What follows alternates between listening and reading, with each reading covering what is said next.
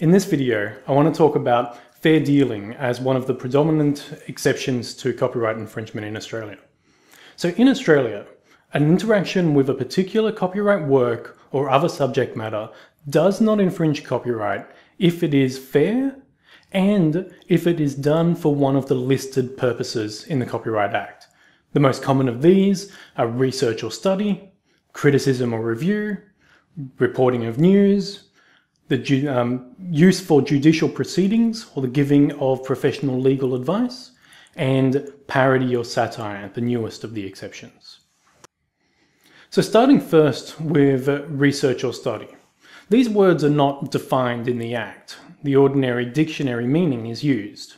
Research on that meaning means a diligent and systematic inquiry or investigation into a subject in order to discover facts or principles. In determining whether a dealing is for the purpose of research or study, it's important to remember that the relevant purpose is that of the person making the dealing, not the purpose to which the reproduction or other use of copyright material is ultimately put. And we see this with some clarity in the federal court case of De Garis and Neville Jeffress Pidler. In that case, the defendants ran a press clipping service. So they would monitor the newspapers of the day to provide a service to copy the relevant stories for their customers.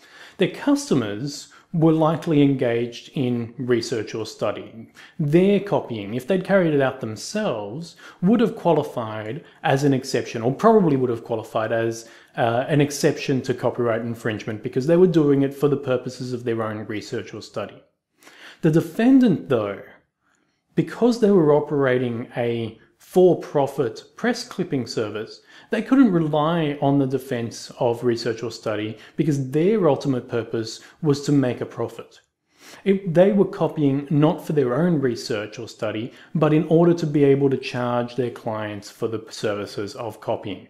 This is a fairly narrow reading of the law in Australia, which means that it makes it extremely difficult for third parties to rely on exceptions of infringement to provide services for end users.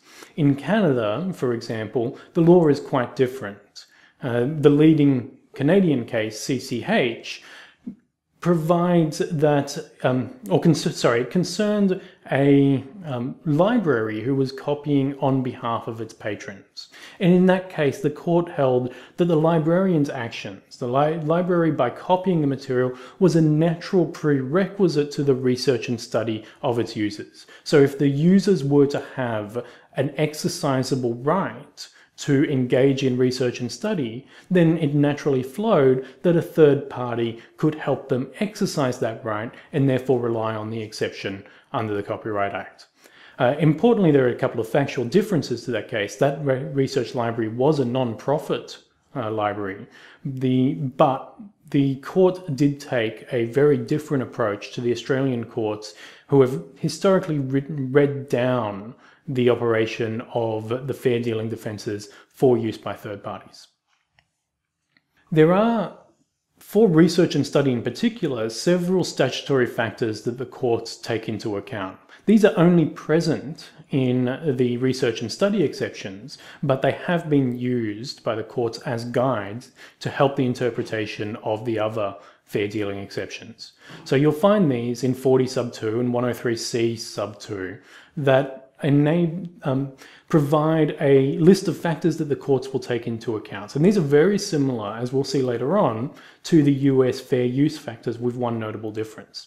So the courts, when evaluating whether a particular use is fair, take into account the purpose and the character of the use, the nature of the source material, importantly, the possibility of obtaining the work or AV item within a reasonable time at an ordinary commercial price. That is to say, if there is a non-infringing commercial means to access the material that is needed for research and study, then that use, copying without obtaining a license commercially, is more likely to infringe copyright.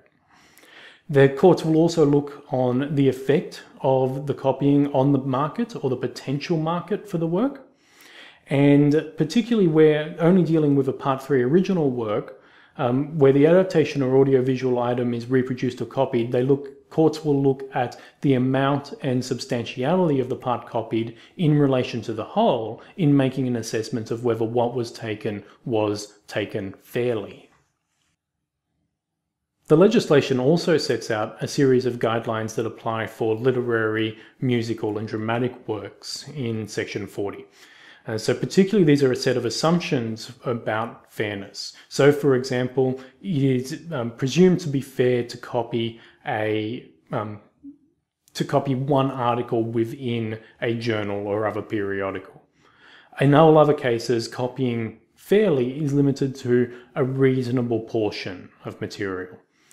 It's not a fair dealing to reproduce the whole or part of an article in a periodical or a journal if you're also reproducing another of the articles or in that same issue. And finally, there's a basic presumption that anything under 10% for research or study is permissible. Now, importantly, that doesn't mean that taking over 10% is prohibited. It just means that it has to be fair in the circumstances. But there is a presumption provided in the legislation that taking 10% or less of a Part 3 literary, dramatic, or musical work for the purposes of research or study will be fair. Importantly, it always must be for the purposes of research and study, however.